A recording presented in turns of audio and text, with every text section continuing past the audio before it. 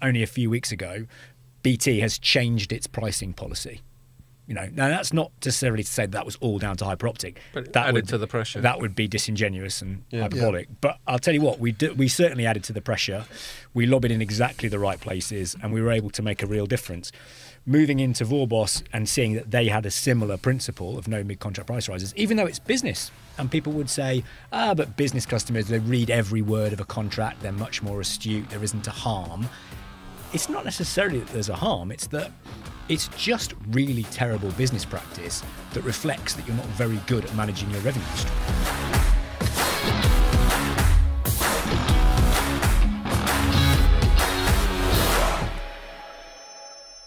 Hello and welcome to another Telecoms.com podcast. On this filthy day for weather, spring keeps toying with us. Well, it's supposed to be better in the afternoon. Right, well, fucking can't be much worse. So, but we're indoors now, and I'm going to do that usual thing of not burying the lead with our special guest, because sometimes I'll go into like talking bollocks for about 10 minutes and everyone's going, who's that geezer who's just like commenting every now and then. We do have a special guest, someone I've known for years, Howard Jones, a PR person. Duh, duh, duh. Indeed. We do have PR people on every now and then. And Howard, I must have known you for about 15 years. About 15 years, Scott, yeah. Yeah. So I first met you 2 jobs ago when I was working at a tech blog called Hexus. And I decided to focus on mobile chips. This was about 2007-8 when it was obvious that smartphones were a big deal. And Hexus was a chip-focused one, but more like PC chips at AMD and Intel and all that. And I thought, wow, and also there was 2 English companies that were very prominent in that space that I only learnt about in that job, which was ARM and Imagination Technologies. So I thought I'd focus on that. And this is at a time when Qualcomm had just launched a Snapdragon then. Yeah. And you were working with another favourite of the pod, Elena from Liberty. Yeah. You were working at Liberty, and that's when I met you. Indeed. I was representing Qualcomm in Europe. Yeah. Interesting to feel how far ago that was. Yeah. When I joined that team, one of the primary concerns from Qualcomm was the threat of Intel. And that felt very real at the time. And now that feels almost ludicrous. I tell you, this isn't in any way to self-aggrandize or to belittle what you said. It didn't feel real to me. Because I was... Because you knew. Well, yeah, because it was simple. I didn't know that much, but I did know that the whole reason that ARM was successful over as an instruction set, as a microarchitecture over x86, which is a microarchitecture in Intel and AMD, was because of energy efficiency. So that's fine in servers and in PCs with fans. You're not so worried about heat. But obviously, as Samsung discovered once, you don't want phones getting all hot in your pocket. I'm not sure that the first bit's right anymore. What's that? With that's okay in servers. And, no, you're right. Over time, I think that's changing. But back then, Amazon and all these guys are now making their stuff with ARM-based stuff. It's totally. RAN. No, in fact, I remember chatting to ARM back then when I was wearing my Hexus hat, and then I don't know if he's still there, but their marketing director going, "You watch us, we're getting into servers." Yeah. So it's taken a long time, but I think that's more to do with building an ecosystem. I mean, energy efficiency is never bad. But anyway, Intel had this, they always have their code names. Like a lot of their chips now have got named after some lake for some reason. Ice Lake's one that I wrote about with Samsung, actually. There we go. But it's not the latest one's Granite Rapids, I think, on the RAN side. All right, so they like some things vaguely aquatic for some reason.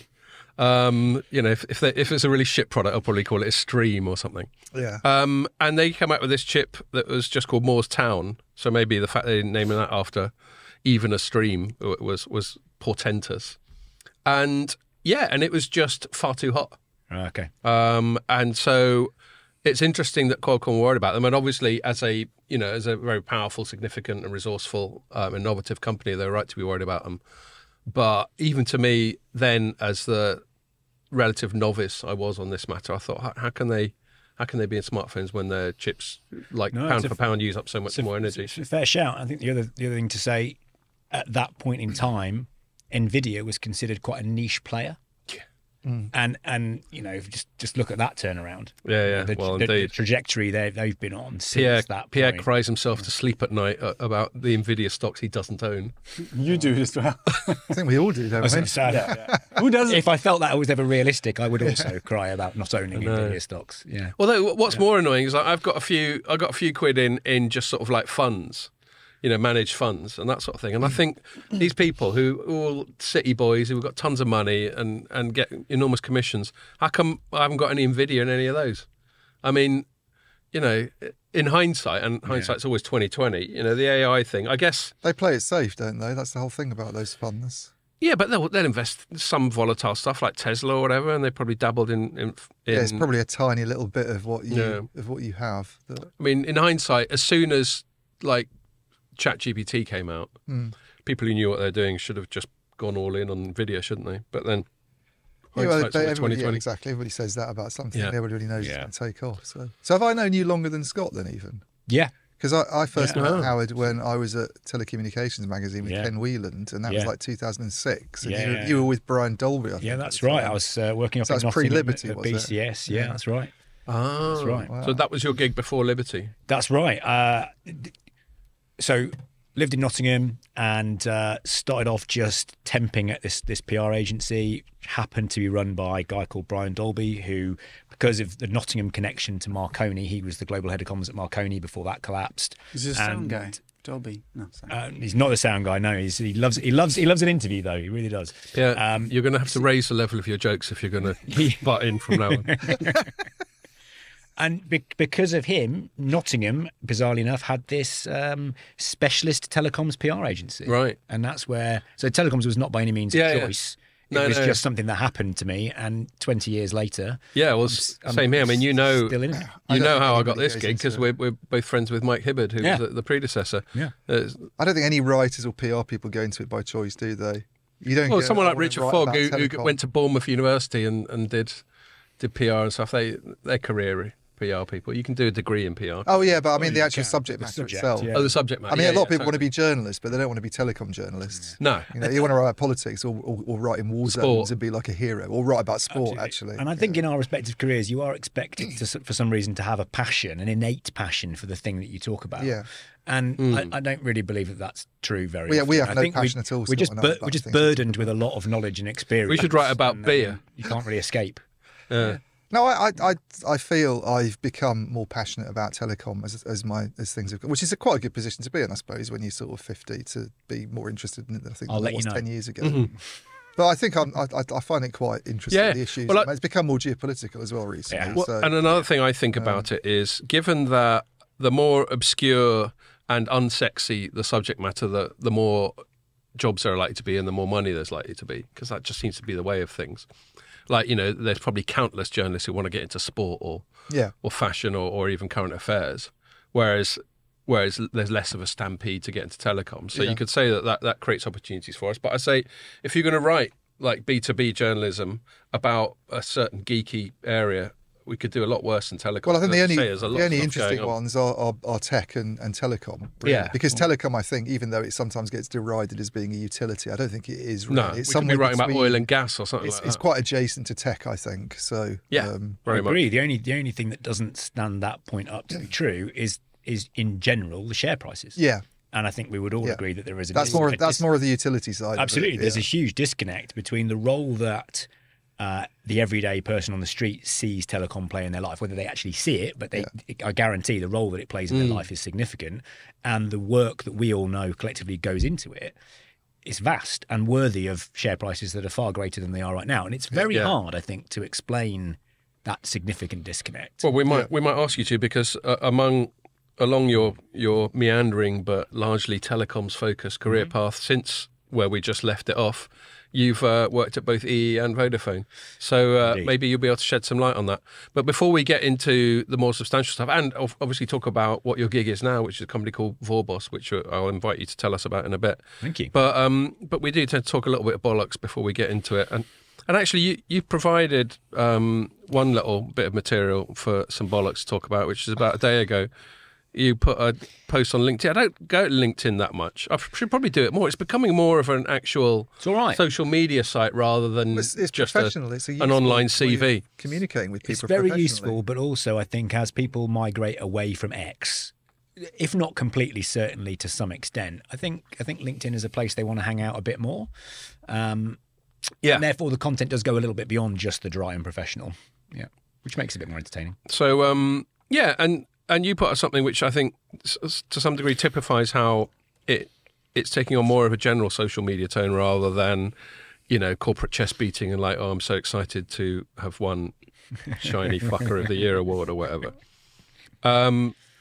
And so I'm just going to read out your post, if that's all right. Oh, by the way, while I'm slightly embarrassing you, I've got to call you out for forgetting to bring beers, which as someone who I've got drunk with many times and who's someone who works in PR, is pretty shocking. I'm mortified, will I?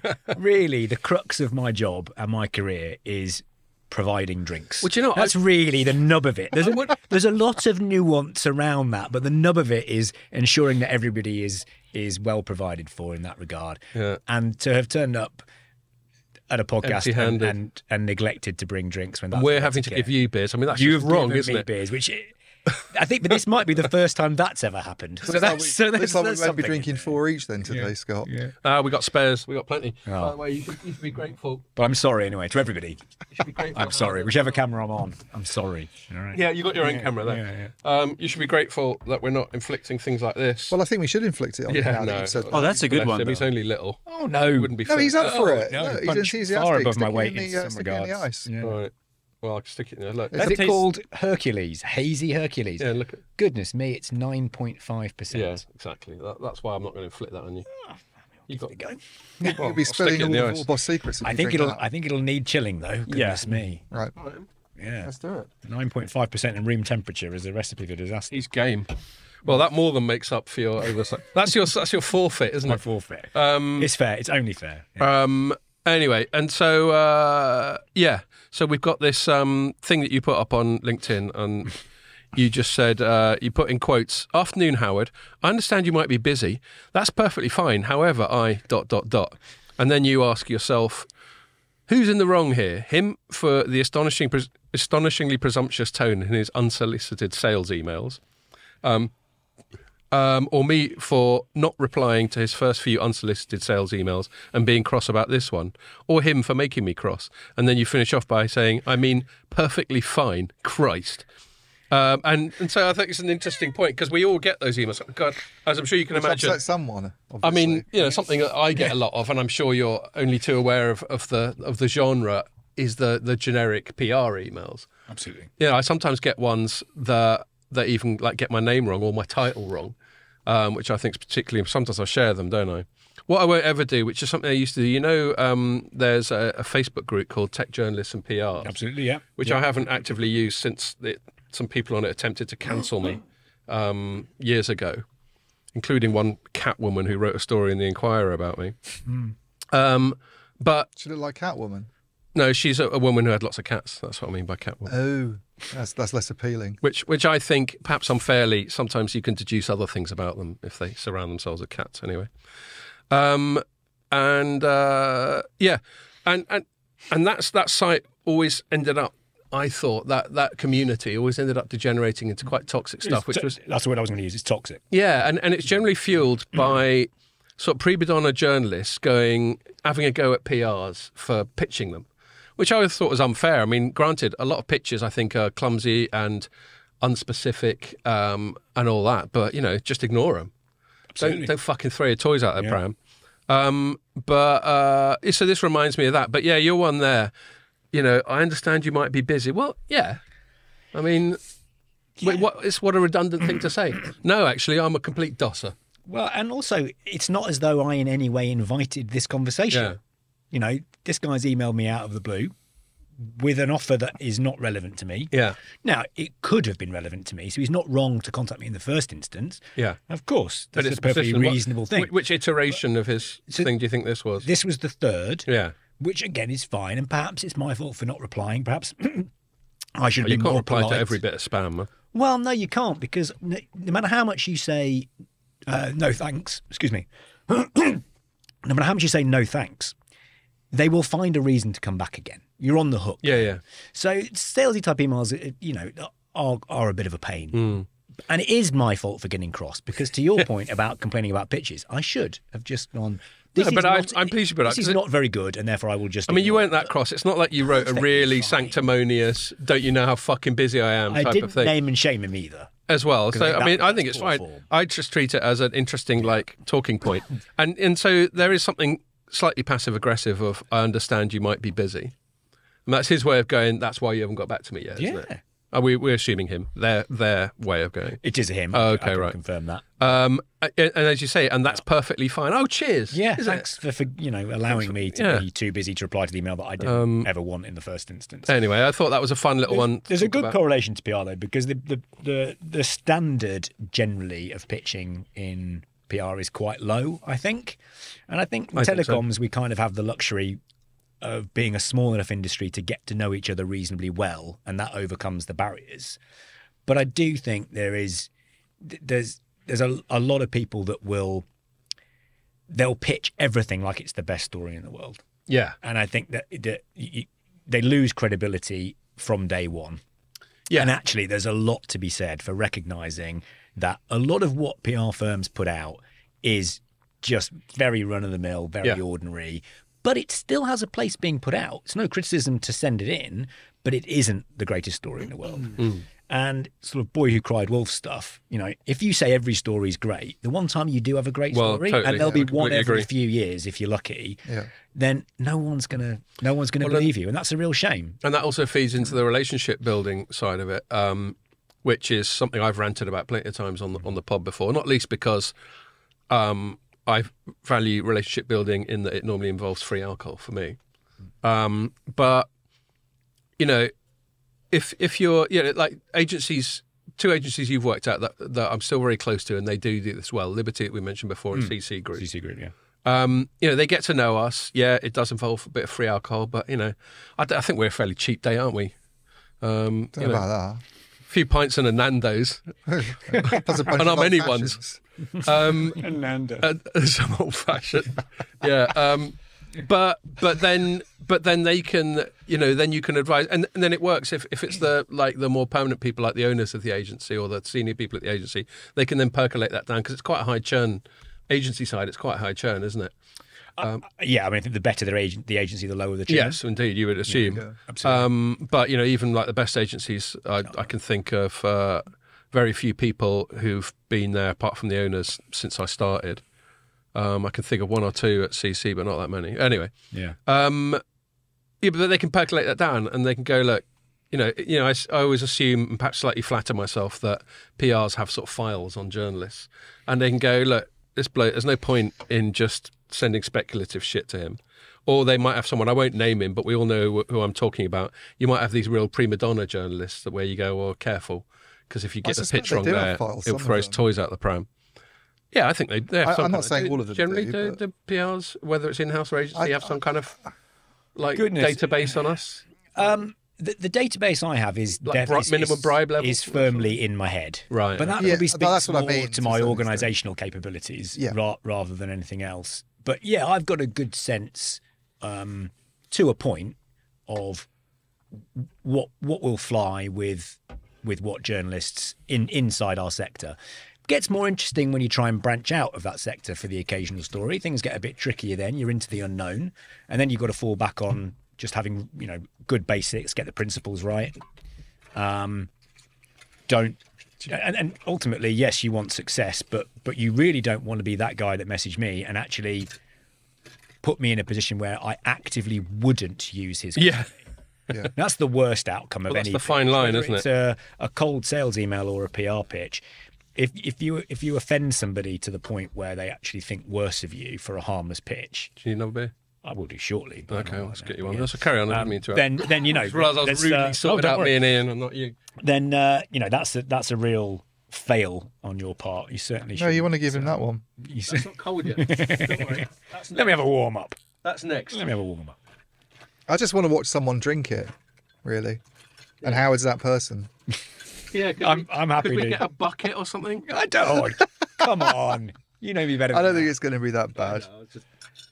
But yeah, there is an informal file, if you like, of knowledge on a journalist, and I mean, I would imagine CC Group has the same thing, not necessarily like written stuff on us, but they will know, like, Ian's more likely to be interested in this stuff, Scott's more likely to be interested in this stuff. Without the national press guy, who I wouldn't know, but I know some of their names, but he's going to be covering this or she's going to be covering that or whatever. So without a doubt, yeah, and the excellent and in our industry university known Ray LeMaitre, when I first started, Ray was a guy, even though you were told to phone everybody, which is terrible advice, really, in hindsight. Well, I stopped picking up my phone about 5 years ago. You're told to phone everybody. The guy I would never actually phone was Ray. Was Ray. Really? But he's nice to PR people. Yeah, but he'll ask. Maybe he's nice. I mean, he's one of the loveliest men I've ever met. But 20 years ago when I first started, bearing in mind the story was not worth phoning in. Exactly. You know. What I can imagine Ray doing, while he's a nice guy, he's also quite forensic and quite direct. Yeah. And he probably just go, so, just ask some simple Socratic, like, why do I care? Type of stuff. And then you're like, because you're not sure. But the one that strikes me as being quite difficult to deal with by his own sort of admission, so I don't actually feel bad bringing him up, is Alan Burkitt-Gray. He sort of regularly puts up on social media that he's been hassled by PR people. He's kind of semi-retired, I think, now, Alan.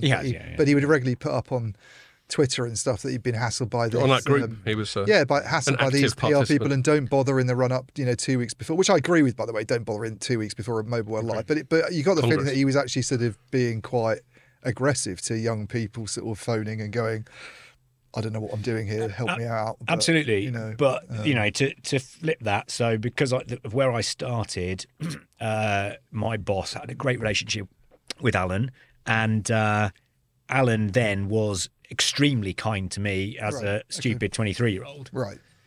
Fair enough. Would have helped. But he wasn't kind to the people who hadn't been given that introduction. Yeah. Right. Yeah. And, he did, I think, call out bad behaviour too often. He was partly responsible for some of the toxicity in that group. He was one of many. It wasn't him alone by any means. But there is definitely an unhealthy relationship. We're all just trying to get along, right? We're all just... Yeah. And ideally... really, idealistic view, a comms person makes a journalist's life easier and better, helps them get to a better result more quickly. But I'll give you that's a lovely way of thinking about things. Having named and shamed you for your lack of beers, I'll blow a bit of smoke up your arse.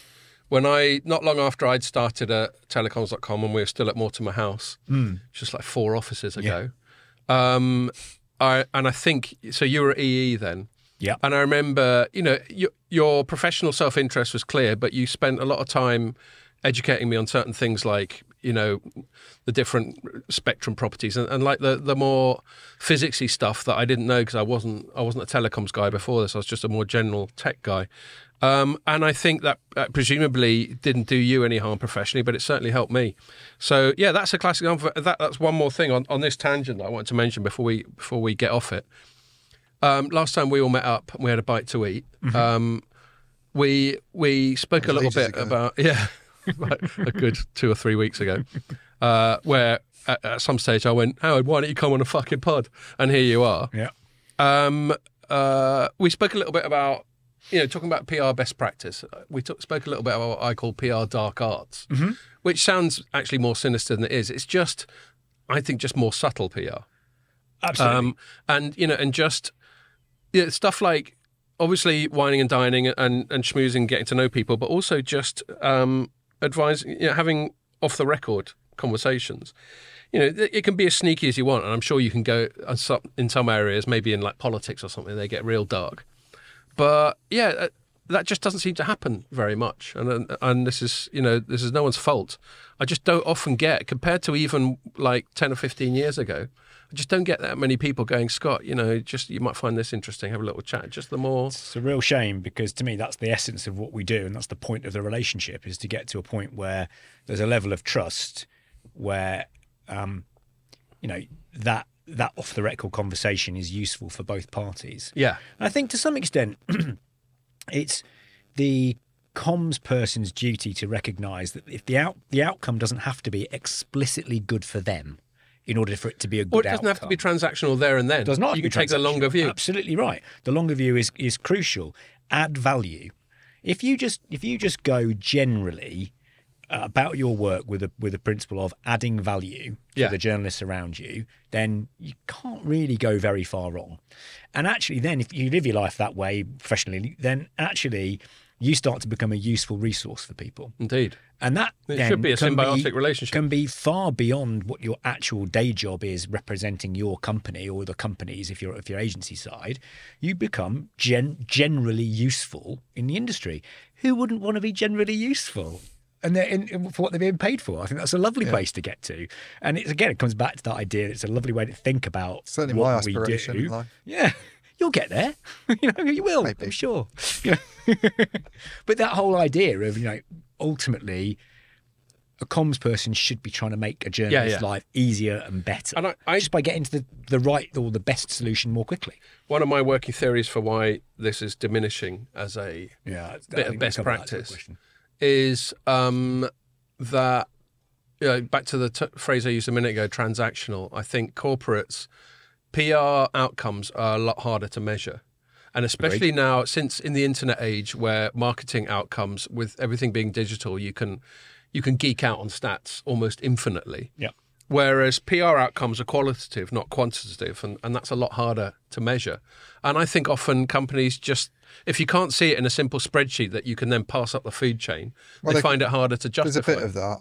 They can measure how many stories have been written based on the press release that came out. But there we are. But back to Howard's point about being more generally useful in the longer term, that's especially hard to measure. Extremely hard to measure. So that's one immeasurable. Yeah. Right. So that's one of my theories about why. The number of data points in PR by comparison to the number of data points in marketing is an enormous difference. There are working groups in the PR world that spend an inordinate amount of time trying to establish agreed measurement principles.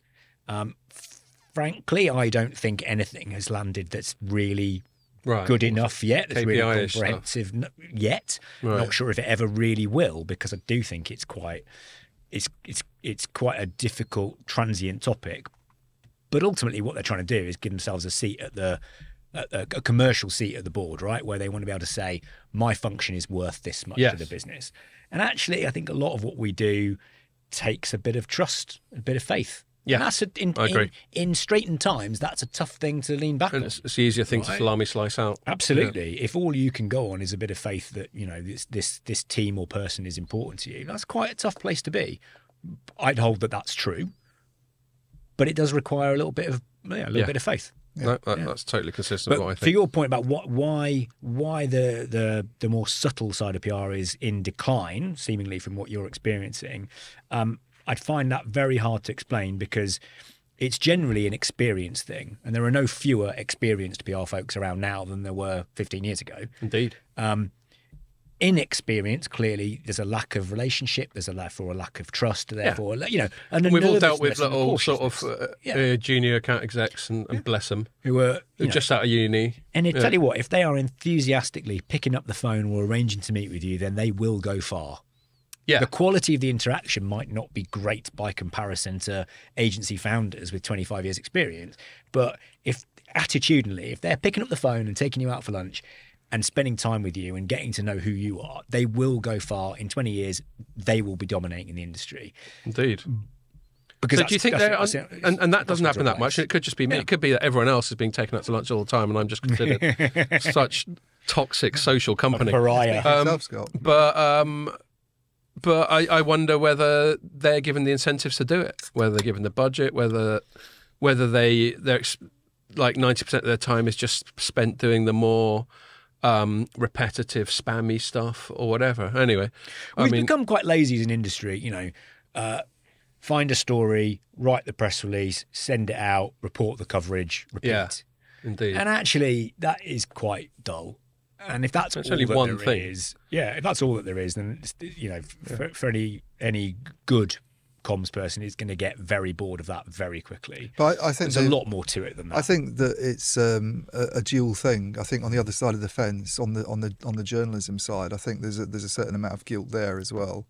I don't think that the quality of a lot of coverage these days is Yeah. I hear you. I think there's a lot of bad trade journalism around. I agree, and I think there's a requirement to write a certain number of stories in a day. Yep, you have very underfunded, under-resourced titles where it just seems that the publisher, all they want is you picking up a bunch of press releases and sort of editing them, essentially. And there's very little kind of original reporting going on. Because if you're massively up against it, and you're under-resourced and the targets are really aggressive, if you get sent 5 decent press releases that day, that's 5 stories. But and job done. Just turn it around. Job done. Yeah. It's quite depressing in the US because I know from liaisons with kind of US colleagues over there that I think some of the big companies over there that we deal with, and I wouldn't name them specifically now because what I'm about to say will probably upset them, but I've heard they sort of regard the trade press as you just do, or you guys sort of almost do marketing for us. We put out press release. Whereas that's the guys true of a lot really of political press in the States that we have to worry about, where someone might write something that we have to go and do some firefighting. That's the Wall Street Journal and the New York Times. So when this colleague of mine was writing stuff that was more kind of like raising some questions, he was like, what's this going? What's going on here? It was that sort of impression. And the sad thing is, trade journalism shouldn't be like that. If you go back to the sort of 1910s, 1920s, that whole sort of the whole Standard Oil thing, the person who kind of instigated that on the kind of in the journalism world was Ida Tarbuck, and she was a trade journalist. She was just covering oil for a very specific publication. It's obviously a long time ago. It's back in the days of magazines and probably 6 monthly editions or whatever. But she was, the book she wrote on Standard Oil is regarded as like one of the kind of high points of trade journalism. Take a more recent example, and not to praise one of your competitors, but Computer Weekly and their role in the post office scandal. Well, they're not shy about talking about it. They're not be a competitor anyway. Well, yes, of course. We're merging with Tech Target. Yeah. No, but I think that's very a great exciting move for you both. No, we spoke about that exact thing on the pod, and I thought that was great. And it was just one journalist who just was allowed to go down the rabbit hole and just speak to people. Yeah. And she obviously, credit to her, she did a great job of doing it. And I'm not saying things like that don't happen at all, but I just think there's certainly less of that because that was quite in-depth and went on for quite a while. But even just sort of proper following up and I've got an idea about something and that this should be it, and I'm going to go out and hassle a few people rather than press releases come in and we just respond to them. Because the more that the journalists just feed off press releases coming in and you respond to them, the more it's just going to feed behaviour by the PR to just sort of so sort of mutually. So it's a mutual thing. And one of the problems is that proper journalism is quite expensive. You could spend a week on one story. Or you could spend a week on one story, or you could turn around 5 press releases in a day. Yeah. And the reason why it being expensive is especially difficult is again the internet's fault, because ever since the internet came along, most media spend is hoovered up by Google and Facebook and a few other internet giants. Yeah. And tons of money has been taken out of actual media companies. Yeah. So that's an issue as well. I've got a couple of other things that I want to quickly mention before we move on. Talking about proper journalism, your successor at EE, Howard, yes, a bloke called Alex Jackman. Yeah, lovely guy, and he's a good lad, smart bloke. And he doesn't mind buying us a beer or two. So good journalist, pat. And he listened to last week's pod, and last week's pod, I'd just come back from a weekend in Venice. And I was bitching about my roaming experience. So I'm on EE, as you'll know, because I was on EE when you were there. I was on EE, and it mostly roamed to Vodafone Italia, which had me on edge, believe it or not. Okay. Fucking 2.5G or whatever. Yeah. I'm surprised it's still around. And do you know what I mean? And so I went bitch moan and all that sort of thing. And anyway, and he went off and he went, No wonder they're flogging it. He went like half jokingly, he sort of went, "Oh, great, thanks for that." Because whenever this stuff comes up on the pod, I guess it's a PR person's job, even if I'm saying it in a very throwaway way. It's, it's reputation management, isn't it? Absolutely. Yeah. So he went, let me look into it. And then he got back to me today and basically said that the roaming agreement in Italy that he has is primarily a Telecom Italia with a backup with Iliad. And I think I remember saying Iliad was the second best. And so I'd be on 5G with Tim, I'd be on 4G with Iliad, I'd be on HSPA Plus with Windtray, and I'd be on Bollocks with Vodafone. And I was aggrieved because I was on Vodafone most of the time. I'm not sure about Telecom Italia's branding as Tim. It's a bit of a wimpy name, isn't it, really? Well, it's just an abbreviation. Yes, I know, but they should have realised that... The English people... That's a bloke's name, and it's also that it kind of brings back sort of Monty Python. Yeah, the wizard, the warlock. Exactly. Well, Tim. I can't hear the name Tim without thinking of that. Warlock. So. And anyway, and he said that, and he goes. So basically, that their primary agreements with that, and it only falls back onto other stuff when you can't get onto the primary ones. Yeah. so that's his way of, in terms of reputation management, that's his way of going, it's not our fucking fault. We would have had you on Tim if there was Tim available. And obviously I believe him. And I suppose it's good that there is a cascade and it falls down to even the shittest one. Yep. But the only thing that I find weird is I was either not on Tim at all or I was on Tim 5G, which is counterintuitive. I don't get why it didn't fall back onto lesser sort of versions of Tim. It's just still making you laugh, me saying Tim, isn't it? Lesser versions of Tim is. Yes.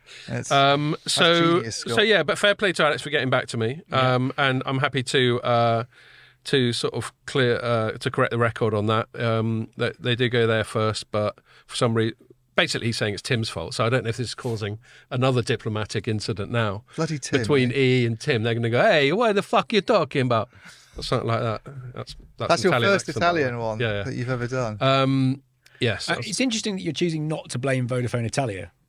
For being shit. Oh, I did. Well, I covered that comprehensively on the last pod. Yeah, no, I definitely moaned about that. In which case, everyone's had their fair share. Yeah, and Vodafone in any form hasn't chosen to pick up on it, I guess, because Vodafone in the UK, like Jamie, it's not his problem because he's UK. Vodafone won't get upset about it because it's Fastweb now, isn't it? Yeah. So is it gone through yet? I don't know. I don't know if it's gone through, but yeah. And one last thing, a branding level. One last thing I want to say before I hand over to Pierre for him to tell us who our City of the Month is I've got one bit of feedback on your LinkedIn post, which I think is worth flagging up, from someone called Andy Jones.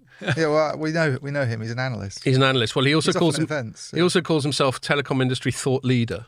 I'll be the judge of that, Andy. He's pretty good. He's pretty good. All right. He's a bright guy. He's bright. Okay, well, all right. But I mean, thought leader, that's a fucking bold claim as far as I'm concerned. He's not leading my thoughts. Anyway, and he goes, in response to what you wrote, he goes, you find this guy's presumptuous tone offensive? I happen to find your profane and blasphemous choice of expletives offensive. It's like, all right. Is that almost a Welsh accent? It's just it's supposed to be a sort of supercilious, sort of slightly haughty, but easily offended. Yeah, exactly. Stray into some. It could have been. Yeah, Welsh. I think. Anyway, I always find it funny when people give. Howard sings obviously a little bit tongue in cheek. It's a bit playful. He's just bunged it up there for a bit of a giggle.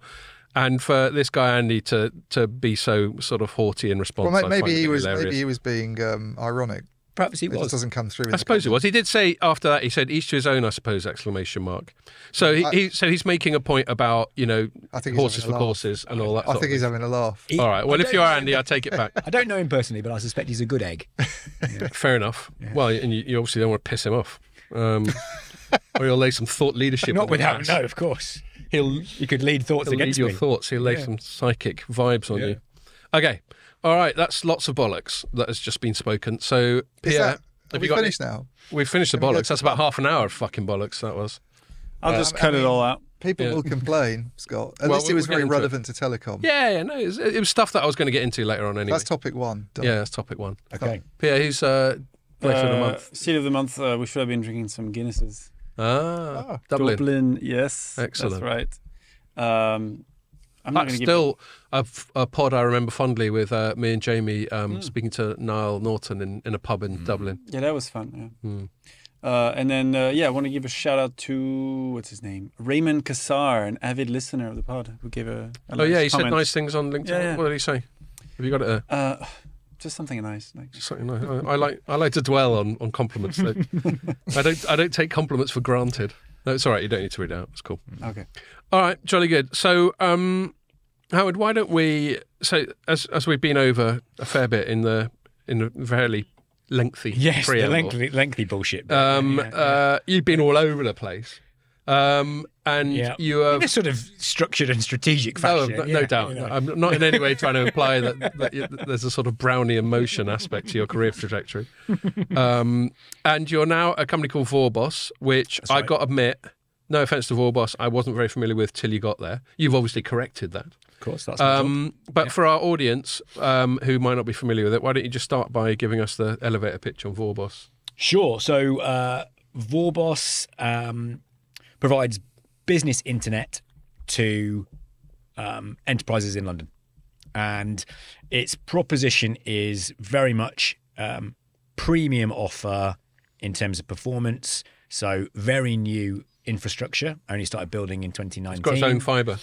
built all its own fibre, Right. using the regulatory change to PIA that happened in 2019, opening up Openreach's ducts and poles Right, I remember that. to Ducts and scale deployment from 2019 onwards. That allowed our founder and CEO Tim Kresick to be able to transition the business from an MSP that was using Openreach infrastructure to its own fibre network. Okay. So are you in the same sort of market as Neos Networks, a company that I wrote about this week, as it happens? Similar market in the sense of providing high-end connectivity to enterprise. Right. We'd say we go further in terms of the newness and therefore quality of the network. No legacy equipment. They are called Neos, though. Oh, that's true. So you're newer than Neos. Newer, even That's newer. pretty fucking new. That's the headline. Vorboss newer than Neos. And the proposition is very much so 10 gig, 25 gig, 100 gig. Right. They're the 3-speed tariffs that we do. So you can see straight away going after that, the more demanding business end of the market. Yeah. And very targeted on the London geography. So we Right. cover all of Zone 1, most of Zone 2, filter occasionally into Zone 3 where there's real customer demand for Right. it. So like famously, like traders and city boys want a really good connection Absolutely. for all their Yeah. micro trading. Yeah, anywhere whatever it is that has a really high requirement for reliability, security, bandwidth. Right. Those are the So key banks things. Banks is a big one. big market. But I think probably contrary to the impression I've created around it being a very premium and high-end product, the pricing is extremely competitive and very transparent. So, really competitive on the upfront number, but actually we'll do a 12-month contract rather than locking people in for 3 years. Right. And at the end of that 12 months, the price won't go up. Right. And there's no mid-contract price rise. So really differentiated in terms of that. That was a big bit of messaging in your last job, wasn't it? It was. Mid-contract price rise is something that His last I job was have. a place called Hyperoptic. Yeah, I was at Hyperoptic, and we were very big on pushing the consumer harm, the real consumer harm done by mid-contract price rises. Delighted to say we were a driving force behind government and Ofcom reviewing and the ASA through looking at the way in which this whole space is governed and regulated. And now look, only a few weeks ago, BT has changed its pricing policy. Now that's not necessarily to say that was all down to Hyperoptic. But that added to the pressure. That would be disingenuous and hyperbolic. Yeah. But I'll tell you what, we certainly added to the pressure. We lobbied in exactly the right places, and we were able to make a real difference.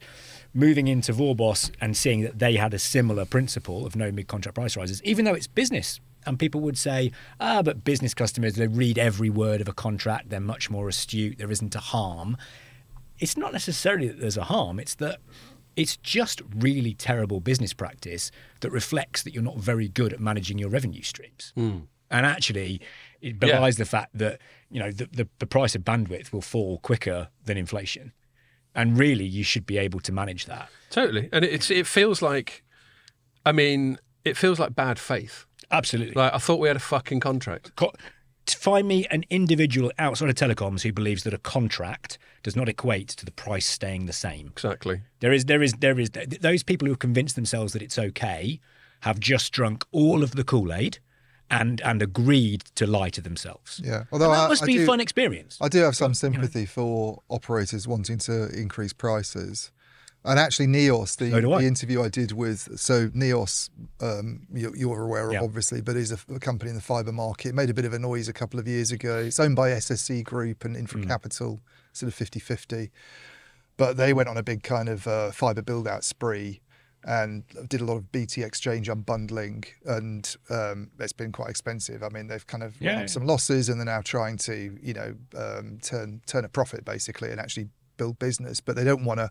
The CEO who I spoke to, the new CEO, only came in sort of October, I think. He's like, we don't want to get involved in a kind of race to the bottom on pricing, because then it kind of ruins the market. And I think that's a concern, isn't it? There's like so much fibre competition now, and Scott and I talk about this all the time. The industry is not in a great... None of the different sectors in the telecom industry in a great place. And it's like, I have some sympathy with operators wanting to... who was it? It was the BT CEO, actually, who was saying... He had a bit of a bad rap in the FT, obviously, in his last few months. And didn't he just? Yeah. Christ, what's his name? Philip Jansen. Yeah. So Philip Jansen was saying, basically what we're asking them to spend is like £1 a day for something that's dead important. And now that was on an investor call. You wouldn't have said that probably in a meeting with customers where they're complaining about price rises. But it's kind of a fair point. It's like I don't feel that we pay very much compared to a lot of other markets for connectivity. And connectivity, and we've kind of drifted into a consumer space. And obviously, today I have the luxury of being very business focused. But the value that consumers are getting from the telecom industry as a whole, whether it's mobile or fixed, is absolutely fantastic. That does not especially mean, in Europe, compared to absolutely, States, for example. Yeah. The US probably has got it about right, and I think it would be great for the big European telcos if they could charge what the US guys are charging. But I don't think the US are out of whack at all. I don't think it's expensive. I think it's about right. So it's about $50. I checked AT&T's things recently. This is mobile, so it's not where you were in, but AT&T on mobile is about $50 a month average. And what's the exchange rate? So that's about 35 quid. No, a bit more than that. Yeah. So Orange, which I just looked at as a kind of random example of a Western telco in France, by the way, is €21. Yeah. So it's big difference. Big difference. And I don't for a second dispute that it is great value. Does being great value give you the right to behave really badly? Yeah. I'm not sure it does. If you want your prices to be higher, increase your prices. But isn't that I think this whole inflation plus 3.9% malarkey was very dodgy, actually. Extremely, and that's what's gone. That's what we lobbied against in my old job. That's what we were successful in achieving the change. BT is now extremely clear about its mid-contract price rise. I can't remember the exact details, but effectively, by service, it increases by £1 and pence amount per month. Yeah, fine, absolute transparency. I'd still argue that a contract is a contract, and that should indicate a fixed price. But hey, we're not going to change the world. We've at least got rid of inflation plus, which was a fairly abhorrent tactic when it came to ripping off consumers. Yeah. So I think that's a really good step forward. And that was presumably, inflation plus was probably their way of smuggling in a real terms price increase and just saying it's inflation adjusted. Well, let's take the example where imagine we had inflation below 3.9 or even negative inflation. What do you think they charge? They just charge 3.9. Yeah. Right. So let's not kid ourselves. They do. That's the policy. Yeah. Old world when it was 3.9 plus, or inflation plus 3.9, they would just charge you at least 3.9. Yeah. So it's a total fallacy to say it's to do with increasing costs, because their costs could decrease and they would still put it up by 3.9. But behaviour's abhorrent. But I think the problem is because I think we talked about this before we came on, because they sort of sometimes get lumped in with that utility. They're a bunch of utilities, and everybody's always up in arms when.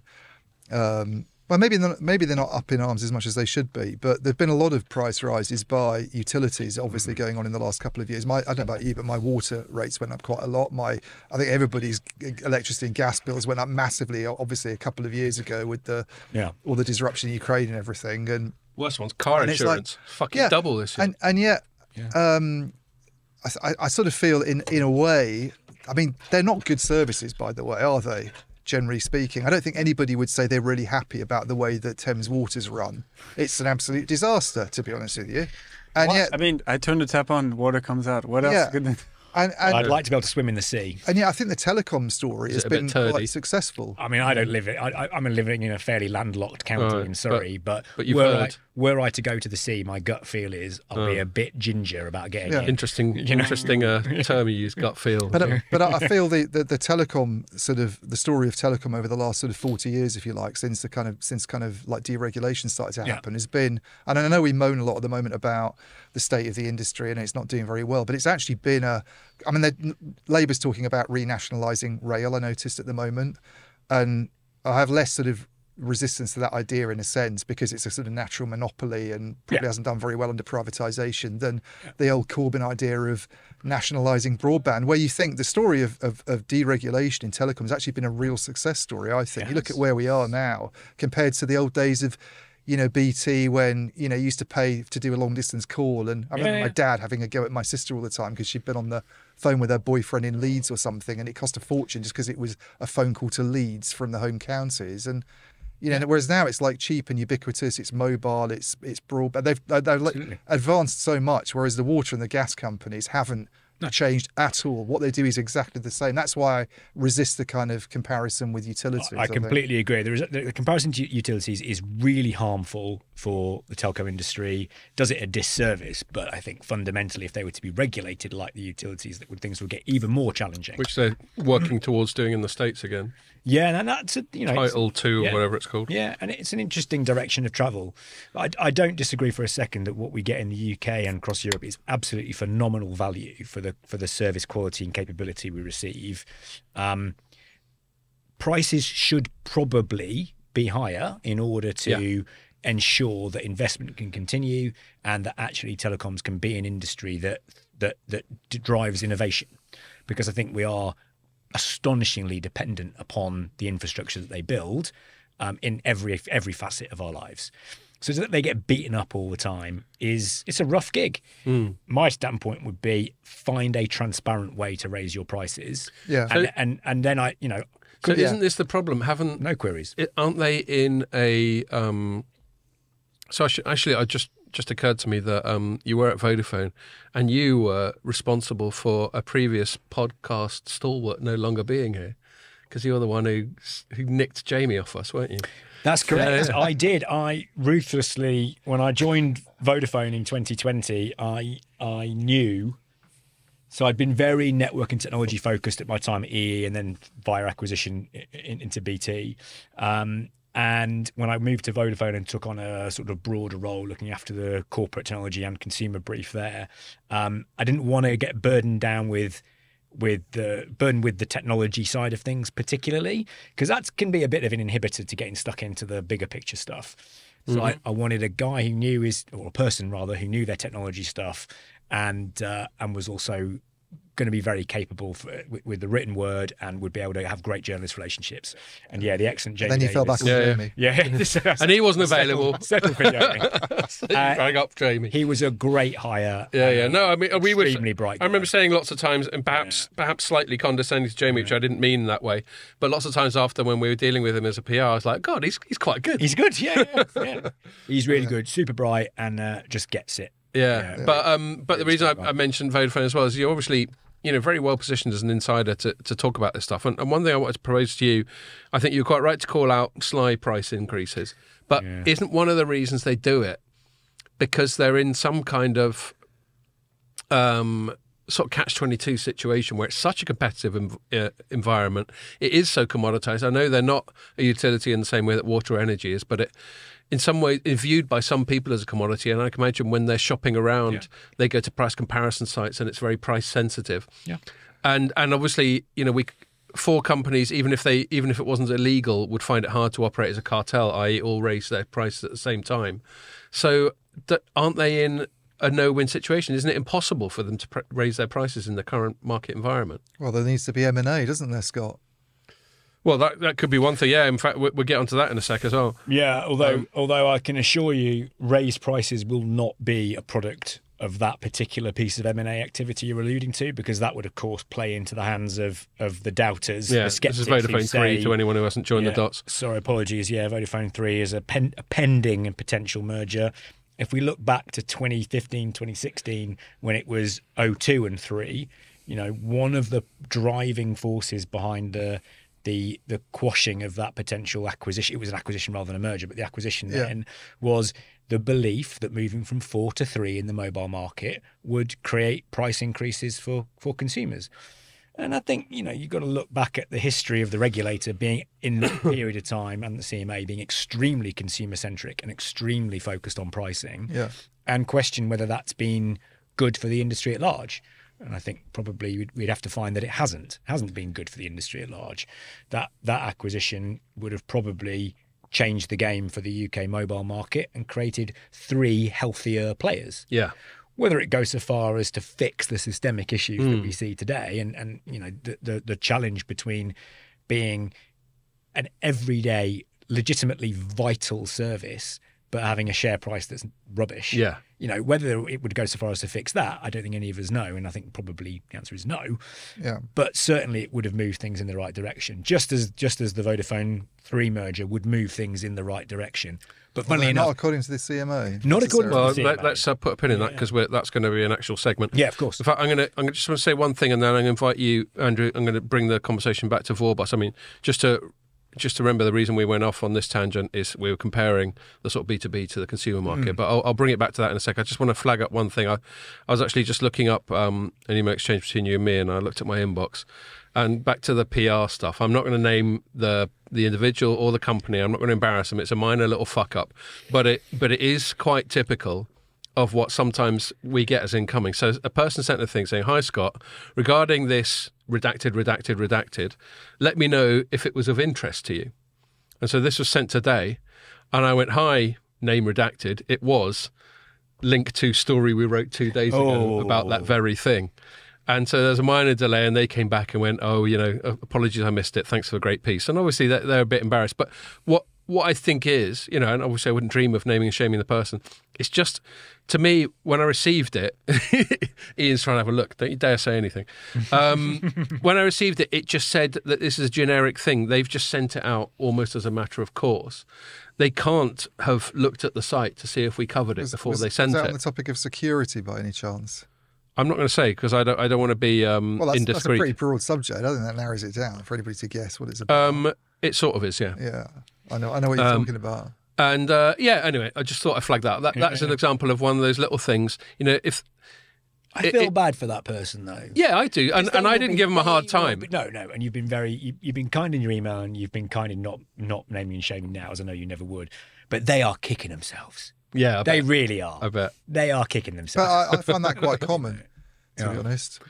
I often get sort of, not often, but every now and again, you get an email saying, "Would you find this interesting?" And it's like, well, yeah, I wrote about it a week ago. Exactly. And I usually don't respond to those emails, by the way. It's my general sort of modus operandi with PR, I think. No, I probably don't reply to a lot of them. I just thought I would, and again, didn't want to go, "Do your fucking job" or something really aggressive like that. But I thought I might just go, yeah, we wrote about it. Don't you read Telecoms.com daily? I know. Well, that's the thing. If I wanted to get butthurt, it would imply that they couldn't be bothered to have a cursory look at my otherwise exemplary website. Anyway, back to Vorboss. So we went off on one. You're giving us the top, as we do. So yeah, I think I facilitated that. It's fine. Yeah. Well, I mean, so do you find the B2B, and having been at EE and Vodafone very much B2C, although they've obviously got B2B arms. Yeah.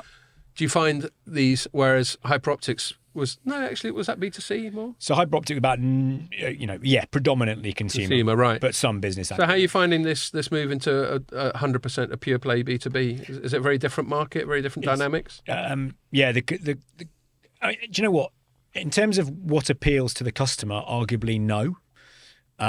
It isn't that different. But what's great is the ability to be targeted. EE and then into BT and then Vodafone, less so Hyperoptic, but those three brands, they would structure their businesses in such a way that anybody spending money on telecoms had to be a potential customer. So they would orient all of their propositions and products around capturing as much of the available market share as they possibly could. Now, that doesn't sound like a bad strategy, right? But actually, if it means that you're largely unfocused, that you do everything for everybody, then really there's going to be a quality ceiling, because you can't do everything for everybody. Yeah, everything everywhere. You really can't. You can't do everything everywhere. As it was when I joined. You can never do everything. I remember taking the piss out of that name when it first came out. I was at Hexus. In about 2010, I think I tweeted, "This is doomed to failure," and then 2 years later joined the company. And I went back and frantically fucking delete. Got away with it. I remember I wrote a sort of tongue-in-cheek piece for Hexus going, "I'd love to be in the room when they said it." I said, "All right, what we're good at? We're good at quite a lot of stuff." And where do we do it? Well, quite a lot of places. No, let's take it further. Anyway, I've had some fun with that story. I agree. And actually, it speaks, okay, terrible name aside, what became the flagship part of the telco environment in the UK, in my opinion. Bad naming origins, but that whole desire to capture every piece of the market available to you, I don't really believe leads to best practice in any way. And so to be somewhere where we are highly targeted, it is demanding businesses in London. That's our customer base. And actually, our CEO firmly believes that based on the trajectory of growth of data demand and based on the architecture that we've built, that there's an opportunity to have as many as half of all of London's businesses connecting via Vorboss within this decade, because it's a unique proposition. The capacity capability is so high, the infrastructure is to such a high standard, the security is so good. Actually, the whole wrap is extremely. So there's no one appealing. else doing it, because that's one thing I was going to ask about. Is in the UK, there's been a bit of a gold rush for fibre. There's obviously OpenReach. There's Virgin Media, O2, which has started doing a wholesale thing. There's City Fibre. Yeah. There's other companies like Hyperoptic and other people we've had on the pod. Jarlath from OpenNet. Was it OpenNet? Jarlath. No, GigaNet. GigaNet, not OpenNet. OpenNet's Alliance Net, I think. Yeah. Actually, Jarlath's people. It's been a while since he came on. He brought us bottles of Irish whiskey when he came. It just gets worse. Yeah. And he's not even a PR. I'll put something in the post. He's welcome on. You don't have to bring Irish whiskey, by the way. It's All Points Fibre. All Points Fibre. But they're and Ronan from AdTrans just joined that, hasn't he? They're a reasonably big deal now, I think. All Points Fibre. Yeah, and they've got like a really good hire with Ronan. He's a good CTO. That was one of the more techie pods we've had when we had Ronan on, because he fucking knows this stuff like the back of his hand. And he would do a fantastic job of what I'm about to butcher, which is that one of the fundamental differences between what you've articulated there. Everyone you talked about there has effectively built a PON network. Passive optical network. That's what they've built. Your point to point. Excuse me for the tautology of the N, but passive optical network is not a PON network. It's like PIN number. Yeah, exactly. What an idiot! But the architecture is very different to what we've built, which is a direct internet access network. So it's like a point to point rather than a point to multiple. So I actually don't understand the difference in these two things. Well, who wants to take this? So I think shared Ian bandwidth. take this. It goes in. It's shared bandwidth. Shared bandwidth. It goes into a splitter and it gets split between several houses. A PON does. Yeah. Right. So whereas what Vorboss would do is direct, dedicated. This is your own little beam of light. If you buy a 10 gig prop from us, that's 10 gig. Yeah. There's no, what they call it, things like contention, or there's no contention. Well, so that the standards XGS PON or whatever, which is 10 gigabits per second, you're not getting that because it's split between. There's also some other factors at play anyway, but it's split between houses. It's like a tree, and you're getting one twig. Yeah. You don't need to dumb it down that much, mate. I was understanding it. It's like, imagine if you got a little. I thought it was a better word than splitter. I'll interject. So that's one of the fundamental differences between Vorboss, who, by the way, is, from an ownership perspective, we're owned by Octopus, who also own All Points Fibre. So, we're in the mix, but we are separate. I didn't know that. One of the key reasons we're separate is because we're a very different architecture with a very different custoer base. So being my energy provider being business only and being direct internet instead of PON actually puts us in a very different sphere and subject to very different pressure points to the rest of the altnet space. Which is struggling. Let's not make any bones about it. A lot of the capital that came into the altnet space was it flooded in when debt was cheap. Yeah. And that's really not where we are right now. Money is very expensive right now. And it's presented a very difficult market. But I wonder if who are chasing homes. The government interest in that, because there was this complaint for a long, long time that we were lagging the rest of Europe on fibre rollout. Very true. And then it became a bit of a kind of government push to try and do something about it, both on the regulatory side, which is sort of threatening OpenReach and BT with breakup. That's how PIA came about. Yeah. But then on the more sort of commercial side, it was making conditions easier for some of these players to come in that were private equity backed and do things. Yeah. But I'm kind of, you look at it now. I mean, a lot of these players are not going to survive. They'll be swallowed up in various rounds of M&A, and some of them might just collapse completely. But it's I wonder how much the market changes. I mean, certainly if you look at some of the numbers from what was the report that came out recently? The Point Topic report that came out really recently. Yeah. On homes passed by all the altnets put together and how that compares with OpenReach and what the connections are. You just kind of feel that it might end up being just OpenReach again and maybe a couple of others who are sort of viable. And you got some neighbourhoods where you've got sort of 5 or 6 fibre lines available to them, which is clearly not. The reaction of my newish colleague to it when she was looking at the report, because I put her on it, Teresa, was, and I was saying, apparently there's about 5 or 6 sort of, what do they call it? It's overbuild, isn't it, is the expression? Overbuilt lines was that, well, that sounds really efficient, doesn't it? And it's true. It's like that would be the instant reaction of anybody who would think, well, you would never build 2 or 3 train lines next to each other, although they are kind of doing that with HS2, but that's not exactly going well. Are they? So, well, it's that line. Because there's the existing line and then a whole new one. Line, which right, they're not going to get rid of. So that's the first time I'm aware of that there's going to be sort of parallel. So let's, you referenced earlier, Ian, that Labour are talking about musing on nationalising the rail industry. I think we could all probably agree that the rail industry failing might be too far, but certainly it isn't excelling. I think privatisation's not been a huge success story. There's not been a success. Privatising a natural monopoly, and that's even for someone like me, is not a smart move. I agree with you, but fundamentally, what there isn't, if you privatise rail, that does not equal competition. Yeah, because you don't compete. I want to go from Leeds to Manchester. Yeah, there's not 5 lines offering me Leeds to Manchester. There's one. With different performance and different prices. Exactly. And all that. So privatisation should, in theory, create the good old market forces should equal competition. Yeah. Rail is unique in the sense that, and I suppose water as well, so therefore not unique. Yeah. But they're privatised, but the result was not competition. Yeah. No. In fact, they have to manufacture competition by putting stuff up for tender and all that. Absolutely. And that's just to win it, but it is totally false.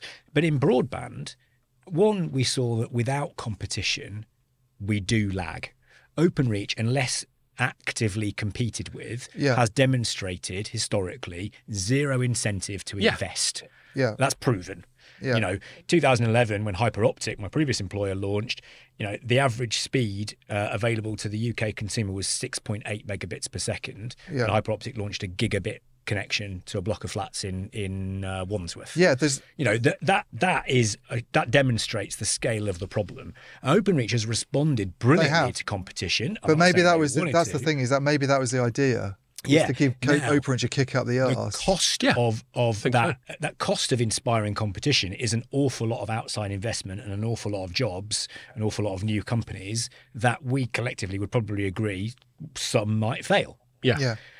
And I think we'd have to look at whether or not that was an unintended consequence that we'd be happy with. But, I mean, you're saying, that was the idea, which is, okay, great, because then if we bring OpenReach along and actually get these lines built by OpenReach, doing its 25 million homes or whatever, then we're on par with the rest of Europe. But if the net result then is in future, it's just another OpenReach.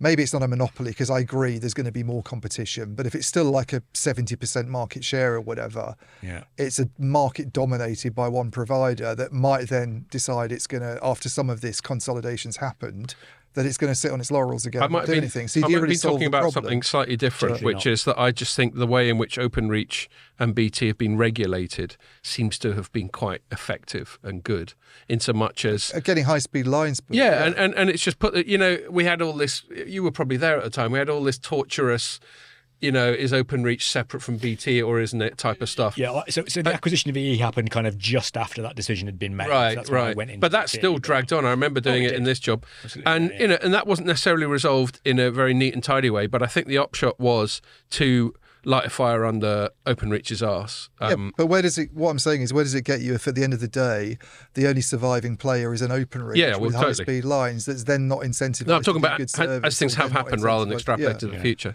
So obviously VMO2 would say that they are a very credible second player. Yeah. And I think we'd all agree that's probably true. Yeah. I think City Fibre, to some extent, once they've converted their cable, DOCSIS 3 or whatever it is, footprint to full fibre, I think VMO2 very credible. And City Fibre would certainly want you to believe the rhetoric that they're the third player.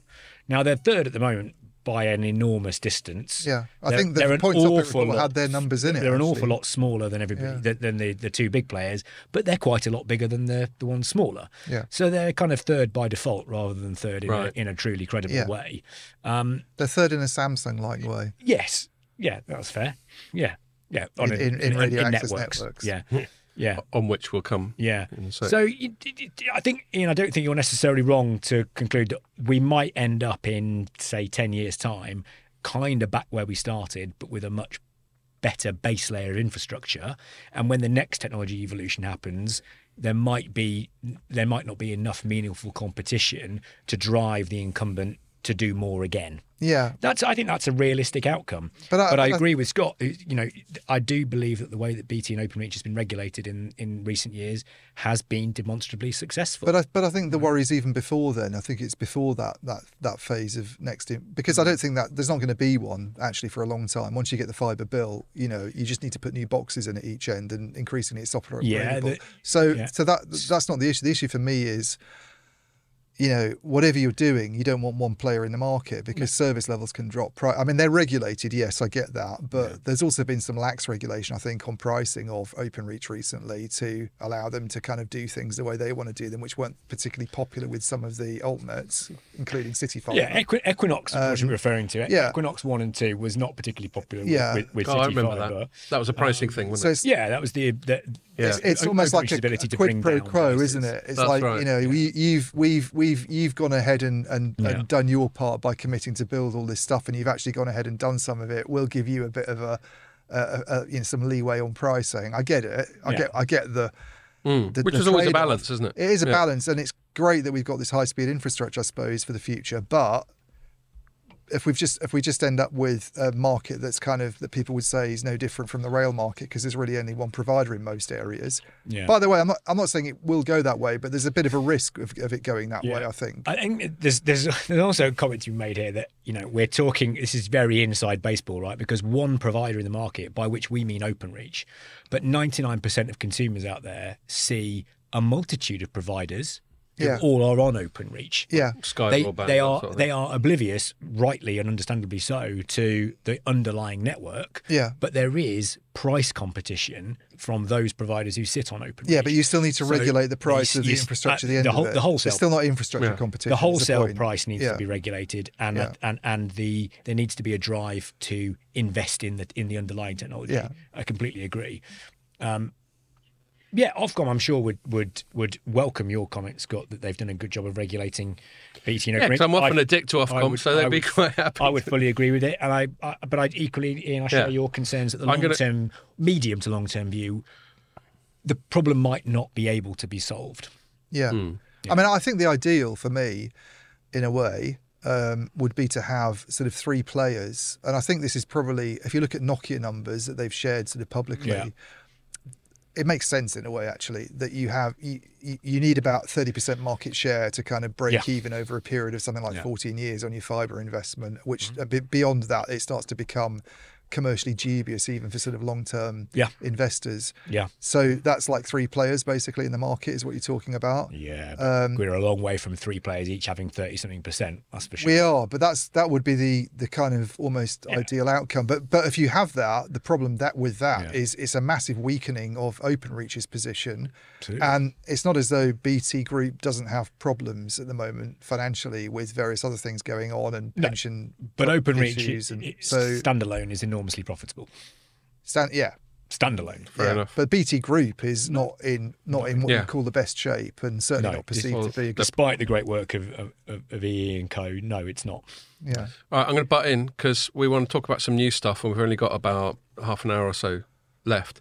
Also, I'm going to butt in because it's time for Howard to have his forfeit. Can we pause it? Can I go to the loo? Yeah, sure. Like, go for it, mate. Go for it. Yeah, you can go. So just. Right, you could just talk about shit now. I would normally just power through. If you want to go as well. Go as well then. Yeah, go on then. Sit and get myself enough capacity for that. There we are, for this bad boy. Okay, we're all back in room. I've noticed increasingly Rogan now has toilet breaks on his pod, so I think that validates it. Are we going to keep the toilet break in then? No, but there's Like obviously going to be a cut. He turned off the camera, but there's going to be a cut in it. And for audio people, they want to know why there's been a cut. I'm just being professional, mate. One of us has got to be. No, I just think it'd be funny, the idea of a 5-minute toilet break in the middle of a podcast. Yeah. Well, if all of you go, I have to cut. Yeah. If one goes, we could probably still go. Yeah, we could just talk some shit. Anyway, so we've done a cut, and now we're back. Me because I had a couple of beers. And we're going to just shut up now. Fucking talking over me. We've got half an hour left. I'm trying to do a professional transition here, and I just got this gibbering going on to my left. And we're going to move on to some stories. And Howard's got to do his forfeit drink. So this is one. It was actually a long game from my bar. I deliberately didn't bring any beers in. Yeah, so you could have the legendary. So this is one of the ones that Charlie brought in. In fact, we got to give a shout out to Charlie.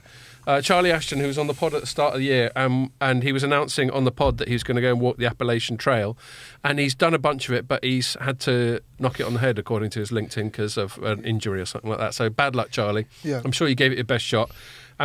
He brought this in. He'll appreciate that because he's a regular listener. So, no, seriously, and fair play to you for trying it, mate. I wouldn't have the balls to do it, so total respect. Yeah. And this is one of the things he brought in. It's been sitting there in the box, just sort of judging me because I haven't got the balls to drink it. But Howard put his hand up. Someone has. Yeah, and it's called Hazy Hercules Imperial IPA, and it's 9.5%. Lovely. It's now nice and cold as well, Howard. Yeah, I'll take the edge off. So there we are. Right. Well, let's see how quickly. We want some feedback on. Let's see how quickly the content deteriorates. We need a little review before we move on, Howard. Okay.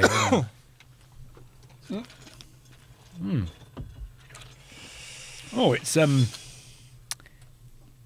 Well, It's wine. It's It's reminds me. It's sort of a hoppier, jazzed up version of Tennant's Super Strength. Yeah, well that figures. That doesn't sell it well. Can I taste it? Do you mind? Oh no, of course not. No, I don't. I certainly wasn't intending to sell it well. I wouldn't sell it. Is my view. It's not as bad as it might be, but it's not good. Our mutual friend Richard Fogg would say. He'd say it's chewy. It is a bit chewy. He wouldn't be wrong. It's a substantial drink. It reminds me of the sort of things I would drink at university with the explicit purpose of becoming they call it like drunk. Barley wine. Yeah. Which always was a strange name. What was that? There was a brand of barley wine, but Super Tea was definitely one of them. Yeah, K-cider. Yeah, all that sort of stuff. You're probably not going to be like that bloke on the logo, are you? If you drink. No, that's a misleading. It would suggest that it will make me very strong, like Hercules, I suppose. And I suspect that's not true. Exactly, I was going to say it will make you think you are. And Ian, we'll find out. We've had to go into the reserves. We've got Ride Pale Ale. And we've got Star. Which of those do you want? You get to pick. I have that one, then I've never had it before. If you give me the choice. You can have some Ride. Okay, so we've got two stories we're going to talk about, both of which are ones that Ian has written about. Sorry. Because Ian just writes more. Well, because Ian's just a proper journalist and I just fuck about. But that's fine. At least I admit it. It's something. It's moody, isn't it? Carry on. But you get total respect for taking the plunge. Thanks. I think, given that we've been talking about UK operators and given Howard's work experience, for want of a better word, talk about that one. We're gonna talk about something you wrote up today, this week, Ian, where the headline is.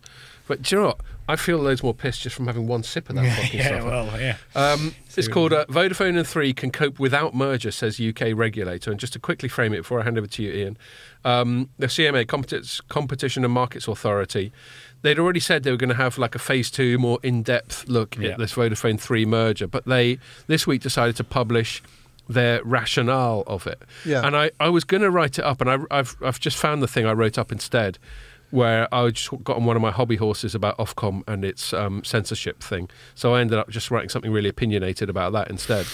But I'm also pleased that I didn't write it because I think I was going to write something quite superficial. The reason I wrote it is because someone pointed me towards it. Who said some of it's quite juicy. I won't say who that person was, but someone pointed it towards me and said some of it's quite juicy. Well, I'll stop wittering. You tell us what you found. And I wouldn't have written it if that hadn't been flagged up. Made clear. But also, I think you sort of think these reports that are just we've done our phase 1 review and it's going to go to phase 2.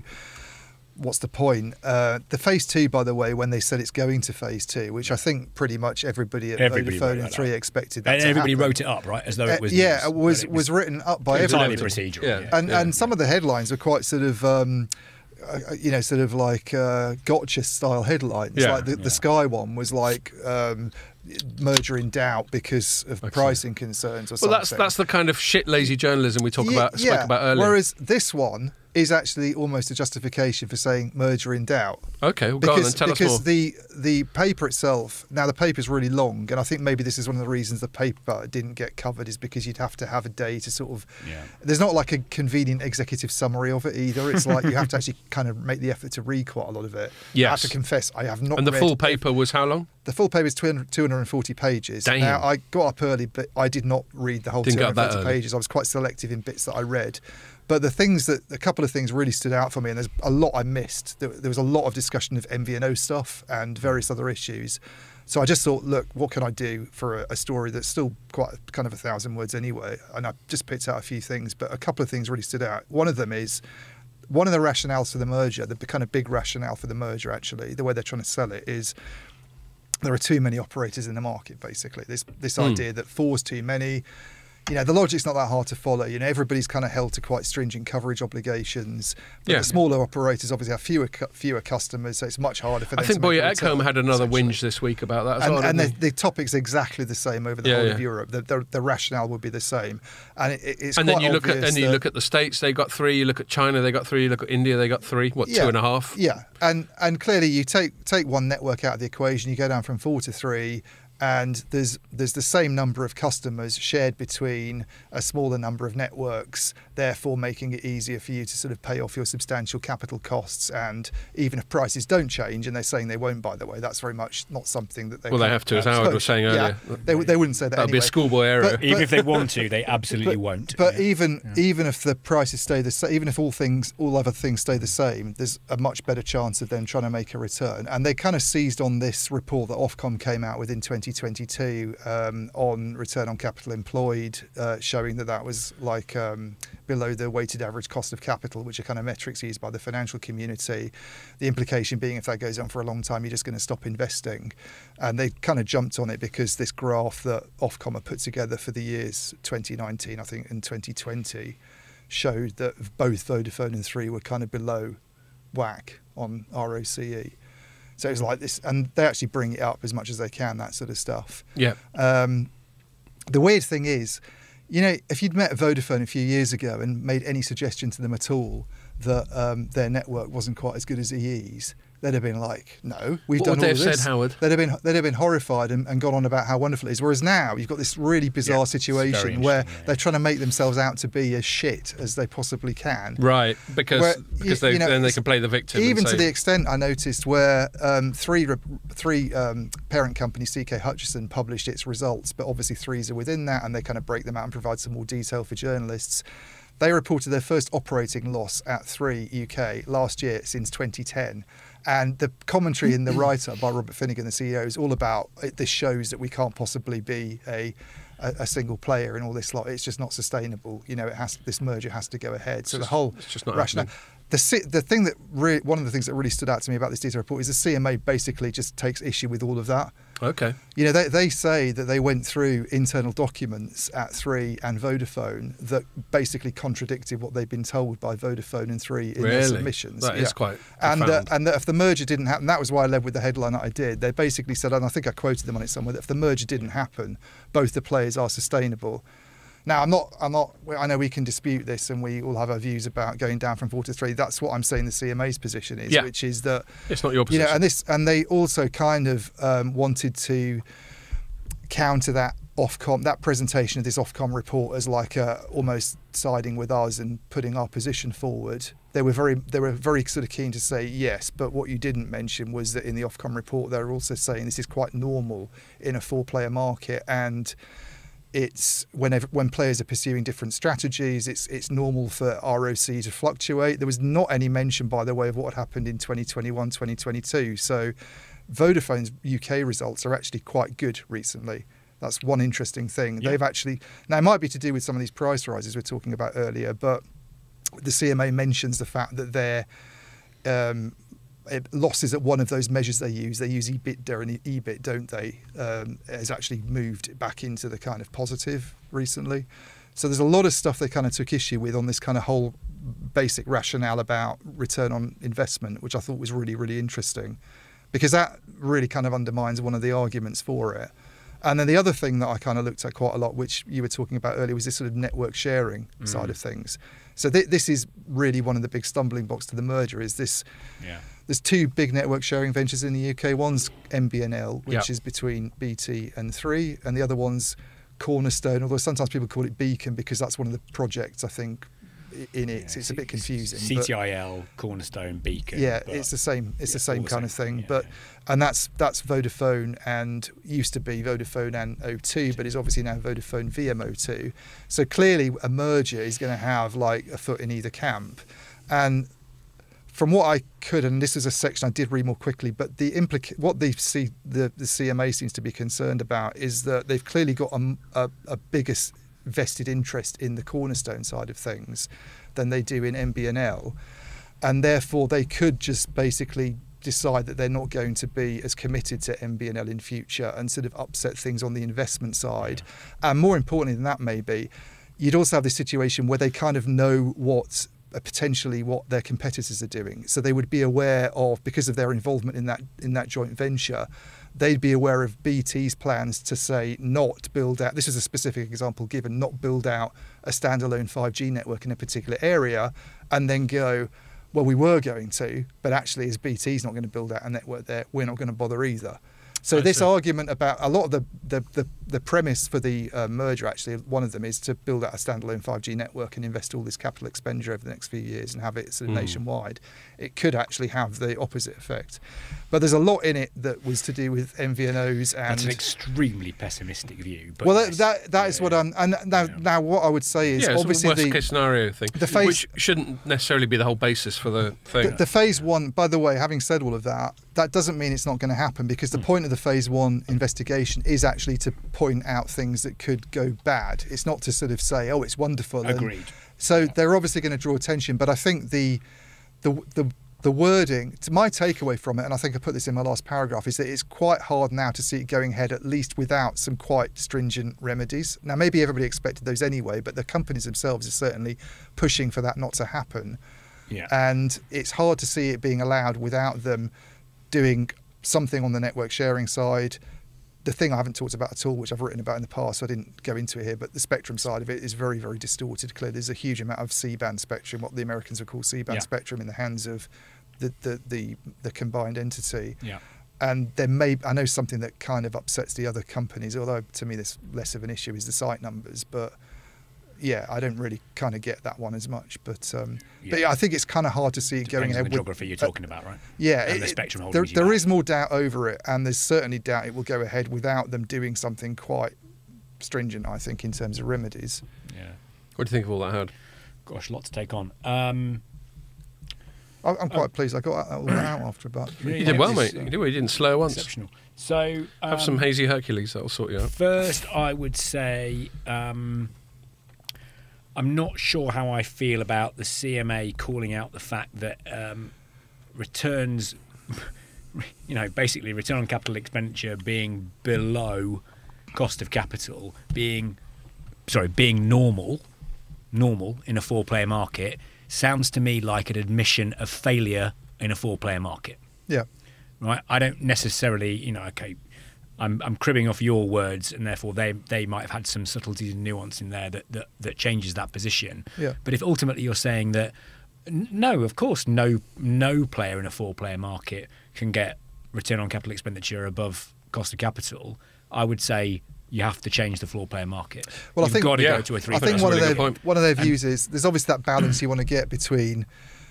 This is the whole Adam Smith thing. You don't want a monopoly where we were just talking about where nobody's incentivized to invest, but you don't want so many players that having that nobody can actually make a return. So it's finding the right. Which has come down to the 4 versus 3. And I guess I think that's what they were trying to get across, is that maybe in some ways you could see 4 as. I mean, I know someone I used to know who worked for the CMA, by the way, who I won't name now, but when I went out for a drink with him and talked about this a really long time ago, in fact, it wasn't about this deal, it was about the previous one, the O2. The O2 3-1, yeah.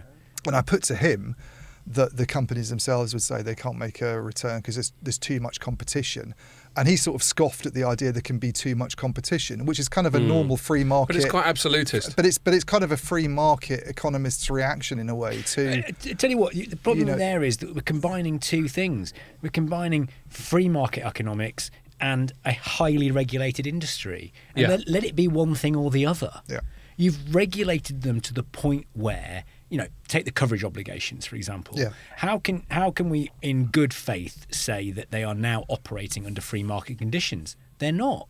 Because if they were, then they could choose not to cover places, and therefore they would be in control of their own economics. And can I they say, are demonstrably not in control of their own economics, and therefore for a regulatory power external to this industry to step in and say, actually, we don't really care that you don't make a return above capital, despite the fact that you're regulated on how to spend your money, I personally find that I take umbrage with that. And the you can't have too much competition thing has lots of nuances and problems to it, a lot of which you've already alluded to, Howard, which is, this is an example, a belated opportunity for me to give Pierre his cliched, I'm a laissez-faire sort of small government type of guys. This is something I say almost every pod now, so it's become a running joke. And yet it's interesting because a totally unfettered free market in telecoms will probably end up in a monopoly, which is why you need a fucking regulator. Absolutely. Because it would end up in a monopoly. So what they're actually saying is, what your anonymous friend Ian is saying, you can't have too much competition, but he's saying you can't have too much forced competition, and that's different. That's the difference between top-down and bottom-up competition. Bottom-up competition is just loads of people like Vorboss, like Hyperoptic, like Giganet, all getting involved, and it's a total free market bun fight, and it's Darwinian, and in theory the most competitive one wins. Totally. But top-down competition is where you insist on all these remedies, you insist on splitting companies up, you insist on fabricating competition, because from a top-down regulatory point of view you've decided that's good. That's a classic example of the dichotomy we have in Europe between Vestager and Breton, where Vestager's, she positions herself, and I'm not saying she's wrong, but just to characterise her position in a very reductive way, she's pro-consumer, so she wants more competition because she knows more competition drives prices down, which benefits consumers, whereas Breton's a bit more pro-business, where he's like, well, let them merge. And then he'll probably justify it by saying then they'll have more money to invest in networks and all that sort of thing. But this is, you're sort of, the idea that you impose a certain number on the market is always going to be a top-down thing. I mean, if you allow the market itself, the thing that holds the market back and prevents it from being actually more populous than it is in a way is the whole spectrum situation on the mobile side. That's the barrier to entry, absolutely. And that's why you have a lot of MVNOs. I mean, if there would be companies that are prepared to do what something like Rakuten's done, even in Japan, I'm sure, at certain times in the investment cycle, maybe not now, but at certain times in the investment cycle, you get companies wanting to do that. There have been times in the past when there have been 5 or 6 operators in some European markets back in the 3G days. So it's, you can look at it in different ways. By the way, the point about return on investment that when they were going back to the Ofcom report, what the CMA is saying about Three's results specifically, because I think Three's the one that sort of presents itself as being in more sort of peril and that they're not going to survive. They are is that they went into internal documents and found stuff that completely contradicted that, and that they had a very long-term vision,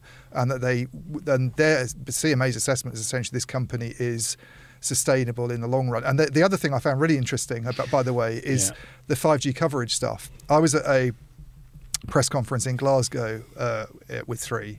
I have to be careful how I put this because I don't want to get myself into trouble. But Ian Milligan, who's the CNO there, said at the end of 2022 they stopped expanding 5G because the investment demands are too great and they have other things to start doing. And the figure was about 62%. That's an overall figure. No mention of indoor and outdoor, by the way. The CMA, in this report that came out this week, puts Three on outdoor 5G coverage at 78% and says it's ahead of every other operator in the country. And that's based on their investigation of, the stuff they've been doing over the last few months on phase one. Fascinating. But there's something there that's not quite in alignment. Hey, I'd say coverage reporting, for all that it comes coverage via reporting Ofcom, coverage reporting, I'd say, is a mixed bag. Well, I think coverage itself is a dodgy issue anyway. Yeah. You can put a mast up in a town centre and say we've got great coverage, and yet if people get overly congested on it, is it great coverage anymore? Because it's also theoretical, right? That's the fundamental truth of it. You know, let's use beer as an example. I like the way you got your hazy Jane. Moving cans around so far. This is a tower. This Hazy Jane, and that's going to provide an amount of coverage based on its height. But my Hazy Hercules, on the other hand, is going to provide significantly more coverage simply based on its height. Yeah, that's what physics and will maths dictate. thing. Yeah. Now, if this one was to be loaded up with low frequency spectrum as well, it would go even further. So, you know, I think coverage is an extremely difficult. Bear in mind, there are, give or take, 40,000 of these sites across the UK. How is any one operator supposed to give such a granular picture to the regulator or to its consumer customers of the exact coverage picture that it presents? It has to use a mathematical and theoretical model in order to be able to present coverage, and therefore it's always up for debate. Now, that said, the discrepancy of circa 10 percentage points. The reason I said be careful is because when Ian said that, he did just say coverage. He didn't make a distinction between indoor and outdoor. Yeah, so there might have been some. But fair enough. Yeah. Where else would you come to? Okay, so I think if I get a little bit of colour from my time at Vodafone. And I was going to ask, by the way, we're not going to get onto the final segment because we're nearly out of time. But if in what you're saying now, sorry, mate, we're just out of time. I was going to ask you if you were still at Vodafone, and let's say you were the head of comms, and they were like, "What's our strategy for getting this fucking merger through?" That's a horrible question. Yeah, and you haven't got time to really give it that. But if you could just bear that in mind while you're saying writing it, while you're saying what you're going to say. I'll have a think about that. Obviously, you can say something deliberately superficial because of the time. Because I don't have to do it. Well, quite. I would say this: return on capital expenditure is a term that you hear at Vodafone a lot. You know, their highest up corporate comms person in group talks about it extensively. It is a driving force for understanding their business challenges.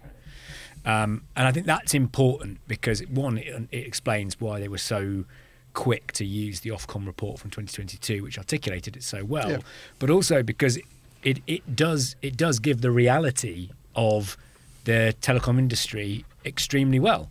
It's an investment-heavy industry that requires return, and return is really hard to get. That said, another thing that you said, Ian, Vodafone's recent results, unfortunately for them, to some extent undermine their woe is me position that they have to take in the ask for the merger. And that's largely... They should have fucked up more. Largely because Nick Jeffrey did a phenomenal job in the turnaround CEO role from the bad days of 15, 16, 17 through to 2020, 21 when he left. He did a phenomenal job turning that company around because it was in terrible places. It really was.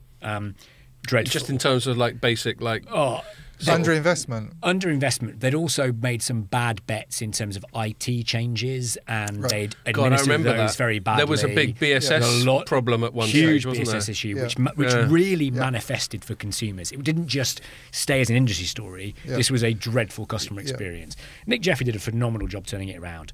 Ahmed Essam did a fantastic job carrying on that turnaround. And Max Taylor, who of course has been recently appointed as UK CEO, and Ahmed's gone on to be a sort of European-wide CEO, really. Max has done a fantastic job of growing the consumer segment of the business. So they have been wildly successful. Fair enough. From a really, really bad place. But that's meaning their violins getting smaller. Yeah, exactly. But does that mean that fundamentally their argument that they are still subscale, does that undermine that position? Certainly at a narrative level, but I doubt that it does at a numbers level. I believe they are now making the very best of what they've got, but I don't believe that they are at a scale yet come back to your view, Ian, that... Oh, it's not my view, by the way. No, sorry. What you said CMA, about your view about the 3 players in broadband. Oh, You'd right. want 3 players with 30-something, 30-something, Yeah. 30-something. Couldn't disagree. Clearly, that feels good. Yeah. You'd want the same in mobile. Yeah. And but engineering, that's another matter. Absolutely. But as things stand, Vodafone are a long way from that. Yeah. And so I do believe that whilst they have had great results, I do think they are still technically subscale, and therefore the merger is good for the industry. Yeah, so you're pro the merger. I am, but I was pro the 2015 merger of 3 and O2, and that was kiboshed as well. So who knows? Yeah. Who knows? And were you pro the merger of BT and EE when you were there? Because I remember taking the piss out of you. I'll tell you. Going, hello, you weren't expecting that, were you? I'll tell you this. The combined asset value of Orange and T-Mobile was about 8 to 8.5 billion. And which are the 2 companies that went to EE? Which are the 2 companies that formed EE. And that happened in 2010 through 2012. In 2016, EE was bought for 12.5 billion. Yeah.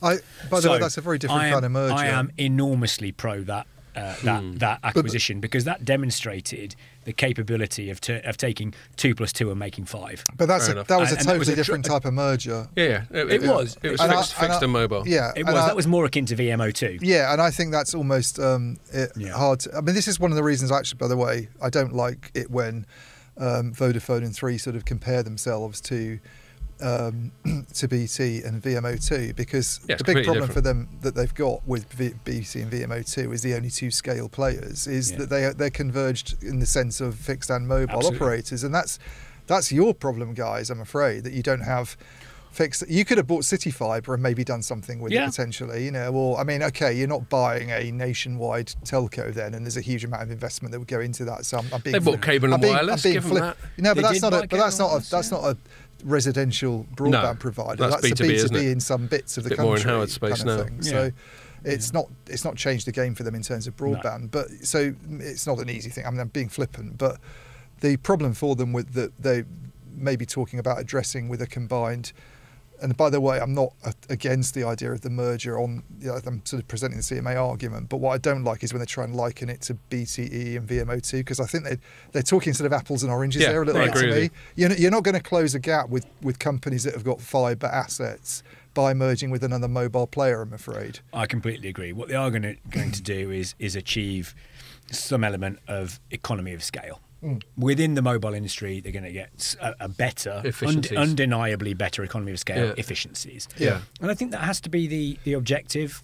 And I think broadly, remedies aside, I think that's a good thing. Now, if we were to spend a moment on remedies, let's look at they could be Nick Reed's departure as Vodafone Group CEO. It was deemed he had not done enough on the M&A side to sustain his position. He was under pressure. Which I think, incidentally, I think there's a lot of weird wankiness that happens at the CEO level of public companies, where they've got to be seen to be doing these eye-catching M&A, and sometimes why not just be a good custodian and not create waves? Do you know what? I don't disagree with that statement at all, but in the case of Vodafone, I think activity was needed. Now, they were under pressure from some activist investors and some institutional investors that were quite active. They were under pressure. They needed to demonstrate some M&A activity. Margarita Delvell's been brought in. She's done the Italy deal. We think is done. If it's not done, it's very close. It's agreed by shareholders. I don't know if it's gone through the regulatory things. But we're assuming it's done. Maybe their Venetian coverage will improve. I guess the point I'd make is we all expect there to be remedies of the 3 Vodafone deal. What is Vodafone's stomach for those remedies? My position would be it's probably a lot more than we might expect. Yeah. Because they're pretty desperate for it to go through, aren't they? They will stomach a lot. Yeah. And our boss Stephen Carter is a non-exec director. He'll be giving us some pragmatic advice. If it doesn't go through, they have to explain that they're not actually that shit after all. That's the big problem for them. Yeah. And fair play to them. They've never compromised. They've never compromised their position from a consumer perspective. No, I mean, I don't think most consumers have been paying attention to this. And they've geared themselves up for it to go through. By moving Max Taylor into the UK CEO role, they have geared themselves up for it to go through. He is he has enormous experience of integration work from being a senior member of the EE to BT team. He will lead a combined Vodafone 3. He'll be very consumer-centric, although he has a lot of B2B experience. That plays to the strengths of the organisation very well. I think they're positioning themselves very well for it to go through, and I think they'll stomach a lot. We've got to wrap it up because Pierre's got a meeting in 2 minutes. I want it to go through. Howard wants it to go through. Do you want it to go through? No, I want to get my phone service of £15 a month, don't I? Right, okay. Well, 2-1, so you still lost, so fuck off. Right, on that note, I will say thanks a lot, Howard. That was great. No, thank you. You've done a great job of having your forfeit beer there. It's nearly all gone. Don't know what kind of a state you're going to be in. I don't know if I can stand up or feel my face, but we'll find out. You've drunk it. You've drunk it like a fucking trooper. I'm proud of you. Thank you. Okay, that's great. We better stop. So thanks a lot for listening, and make sure you join us for the next one.